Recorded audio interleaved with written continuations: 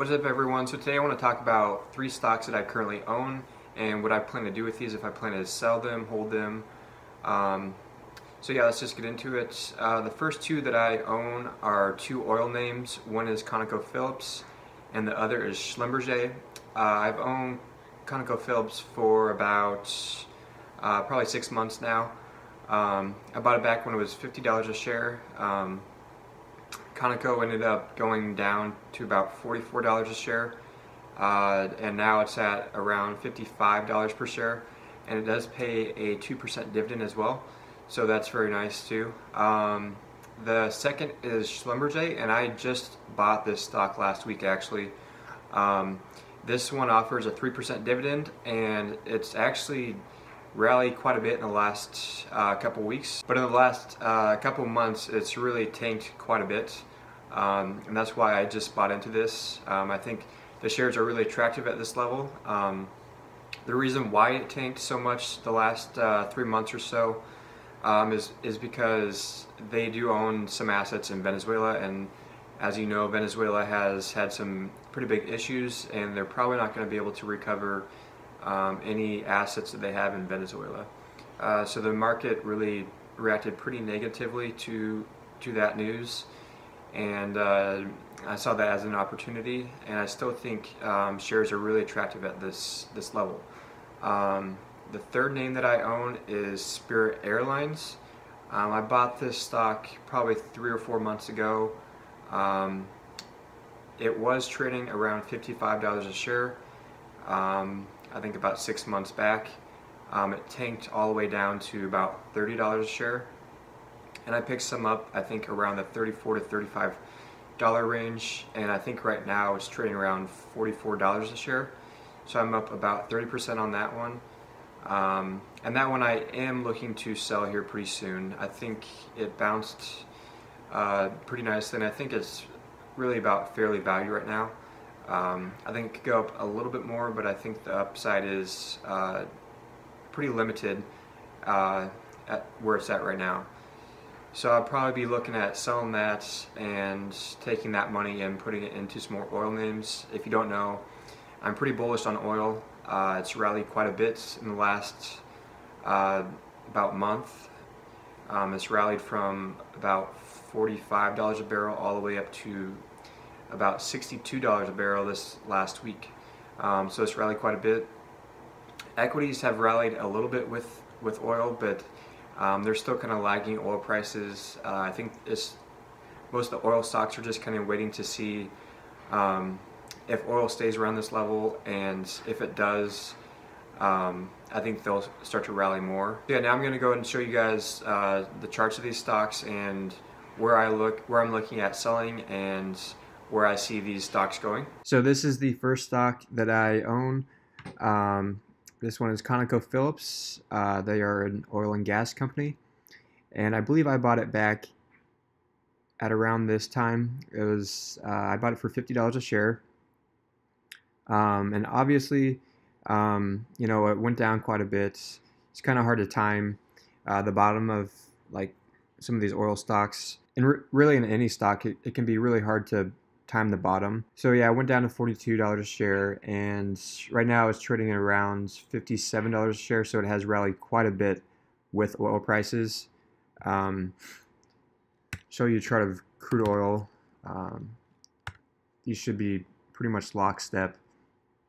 As you can see, crude bottomed around 42 that was in June, and it's rallied all the way to $62 a barrel, and Conoco has rallied with that. Schlumberger, this is the one that has really had some trouble. They currently have assets in Venezuela, and you know, the crisis that's going on there is the reason why this has been struggling so much. And it bottomed around $61 a share. I bought it around this level for, I think it was around $69 a share. So yeah, I mean, it's hard to time the bottom of these things. I mean, I wish I would have bought around this level, but like I said, it's really hard to time these things. And so Schlumberger is more of a service company. They don't actually drill. They're more of a servicing company for oil and gas companies. kind of exactly like Halliburton. But this one I liked because it provides, I think, or it does have a better dividend yield, and I think the recent sell-off really provided a great investment opportunity. As you can see, a year back, when oil wasn't doing so well, this is still an $87 per share company. So yeah, as you can see, it's rallied quite a bit. Um, I think with oil, let's go to a 5-year setup. And these will trade pretty much in lockstep with oil, both Conoco and Schlumberger. Schlumberger might differ a little bit because they don't rely quite as heavily on actual oil prices because they don't actually drill. But the healthier that the drillers are, the better Schlumberger does. So yeah, this one bottomed, and this was back when oil was at $28 per barrel, which was really crazy. That would have been the time to buy back then, but that was over a year ago, and it really hasn't done too much since then. I think right now it's really starting to break out. I mean, if I show you a chart of crude oil, which I'll do right now, these charts will be really pretty much in lockstep. So yeah, as you can see, back in this was 14, midway through 2014, that's when crude started to tank. It's going to have some resistance in this level, the $60 to $62 per barrel. From there, I do think oil this year, I think it's going to be in the $70 to $75 per barrel range. From there on, I see supplies tightening and continuing to tighten, and I see it's going back up above 80 and eventually back up to $100 a barrel. So then if we go to a 5-year of Schlumberger, this one might be a little bit different. I mean, it's still pretty much with the price of oil, it does fluctuate quite a bit. It topped around $118 per share back in 14. Went way down when oil bottomed at $28 per barrel. Since then, it's rallied, quite a bit.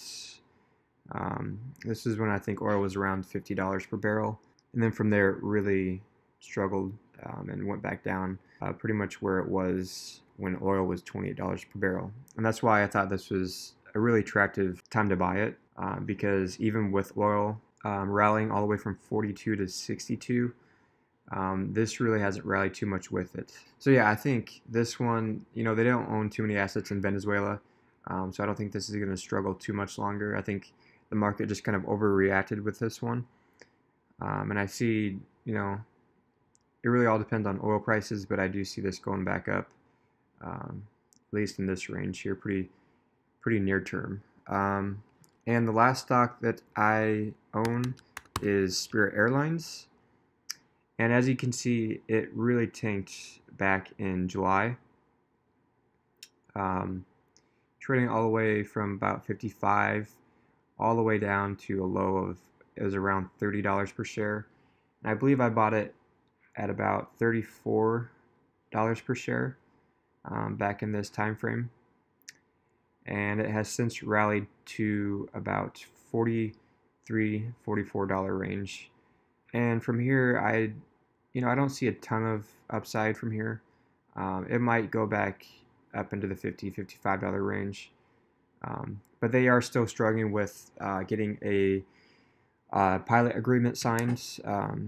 Their pilots are currently still, and have been for a while now, which is part of the reason for the sell-off.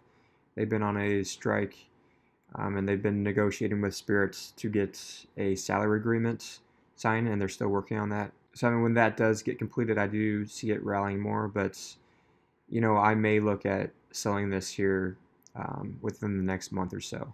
Schlumberger and ConocoPhillips, those are definitely longer term holdings. I do not plan to sell those anytime soon. I will hold those for at least another 2-3 years, as I expect oil to rally back to $100 per barrel within the next 3 years.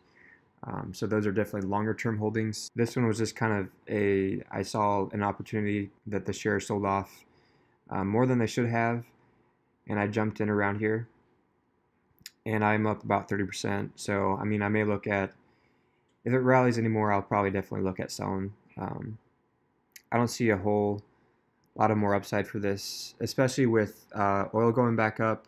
Pretty much all airlines, their margins are going to start to come down a little bit the higher the oil goes. So I mean, airlines can be kind of inversely related with oil. You know, as oil goes back up, their margins are going to come down.